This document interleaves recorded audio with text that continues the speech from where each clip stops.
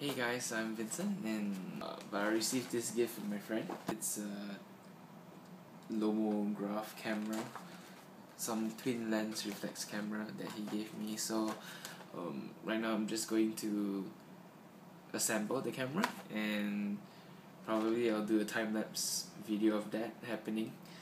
I actually got the instruction manual out, and the assembly time is estimated to be 1 hour. So I used to be a design and tech student, so I hope that I can do it in less than an hour.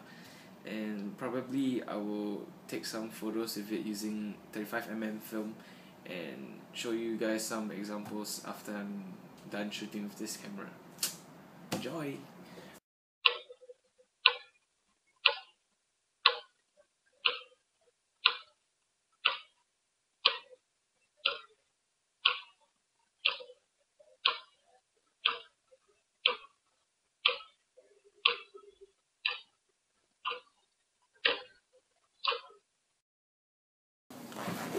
Good morning. I slept early last night, like 3 a.m. But I managed to get the shutter fixed on the camera mechanism thing. So you can see like the shutter actually opens. I don't know whether it's too fast for the iPhone to see, but yeah, it kind of opens. So it's a one smooth motion kind of thing. So the time lapse continues today. I still have a whole box of things to fix, so hopefully I get it done soon.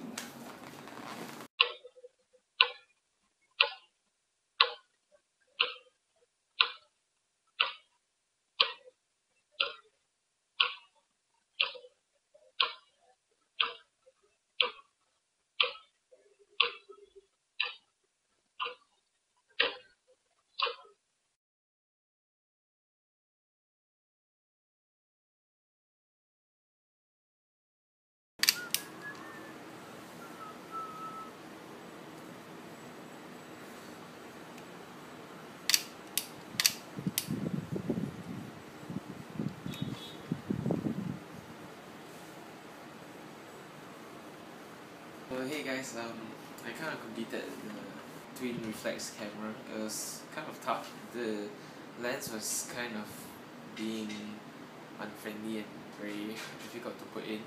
So like my fingers were left with all the marks and all these. But what's interesting is this, like I found out that this mirror, it's kind of a mirror effect. It has kind of a mirror effect on things that you point at. And so far, I'm pretty excited to shoot with this camera. I have expired film, like, which was supposed to be developed in 2002, but I still have it. I hope I can load some film in, and probably I hope I can show you guys how to put film in this camera. Yeah, so thanks. Hey guys, I got my film developed. It took about 3 days. And I developed the film in a nearby store, Amokyo Color Center Private Limited, which is located at the HDB hub. Basically, I paid $4 for developing the film and 30 cents for each exposure that they develop. What I have is, I don't know whether you can see, this spot in the middle. All the exposures are gone. I only had the first half and the second half, the second half of the photos. All those in the middle were gone, so they didn't charge me for that, which is a good thing. And they gave me a free photo album to slot all my photos in. So all these are the photos that I got, and what I did was I actually scanned the photos, and right now I'll just show it to you.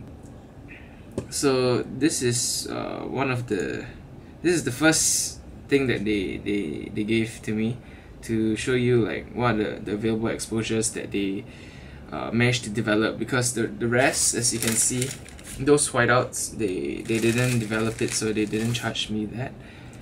And moving on, basically these are the shots that I scanned in.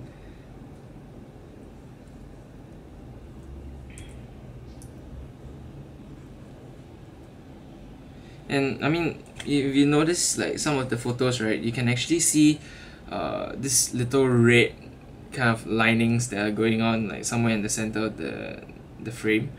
I'm not sure whether it's due to expired film, because I was using expired Fujifilm 400 ISO or something like that, so it might be the cause. I'm not too sure. It might be the developer's fault, but I mean, it's a toy camera, so any kind of results is fine by me. And let me see, lamppost. Another thing with this camera, I found out that like it mostly worked outdoor. Those shots that I took indoor, right? Yeah, it didn't turn out at all. So if you're using this camera, you have to take it outside. Either that or you need to have a lot of light and really like bright daylight. As you can see, this photo, this flower is, yeah, the sides are blurred out, but right in the center of the frame is actually quite focused in. And I mean, taken into consideration, this lens is a plastic lens, so it's quite cool. So this brings us to the last shot, and I think this is the best shot that I took with this camera. I'm not too sure, but I mean, I like this shot because everything was focused as in when I wanted it to focus. And the funny thing about this camera is that you have to twist the lens, and by twisting the lens to put it into focus, you can actually see the focus happening in the viewfinder itself. But because I'm so close, I have to actually compensate, because the top lens is not, you're not taking the photo with the top lens, but rather the bottom lens, so you have to compensate a little bit for that, which is about, I think, 2 to 3 cm. So this brings us to, I don't know, I was just playing around. I was just scanning all the negatives to find out what I would get, but this is what you'll get. And let's try something funny.